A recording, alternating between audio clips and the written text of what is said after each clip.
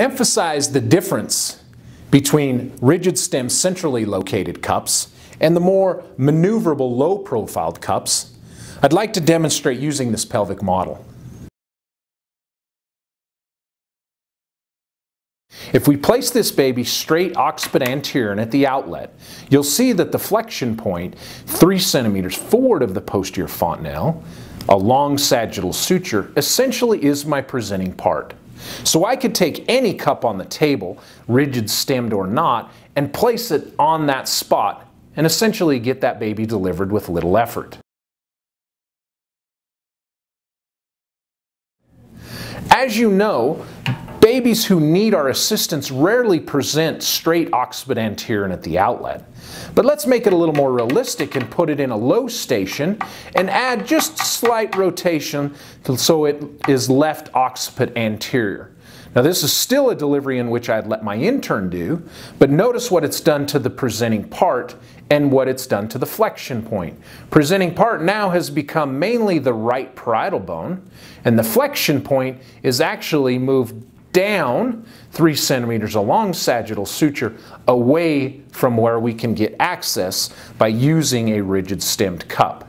If we place that rigid stem cup on this spot, you can see that we're essentially placing it on the majority of the right parietal bone of the fetal head, and we're trying to drag the baby down in an oblique fashion, not in the axis of the pelvis, which is going to require more force and increase the chances the cup comes off and causes scalp lacerations or abrasions.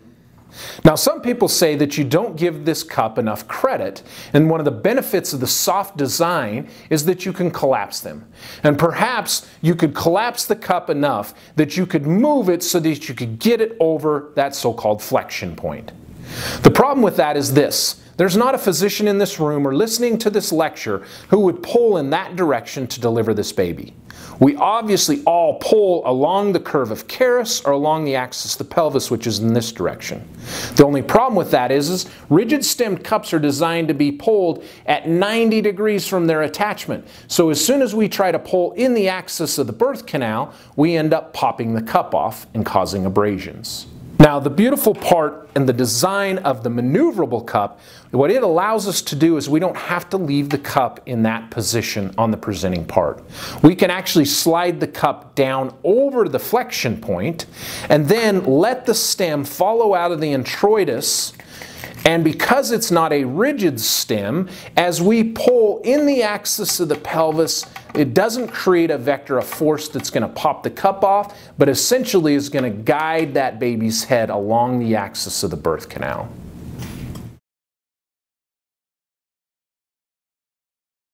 So in the occiput posterior position, again, the presenting part becomes the anterior fontanelle. The posterior fontanelle is all the way back here, and the flexion point is just 3 centimeters forward here. So by using a rigid stemmed cup, we're essentially forced to put it here, which is way too far forward over the anterior fontanelle, which does nothing to the problem of this baby. The problem with this baby is it lacks flexion.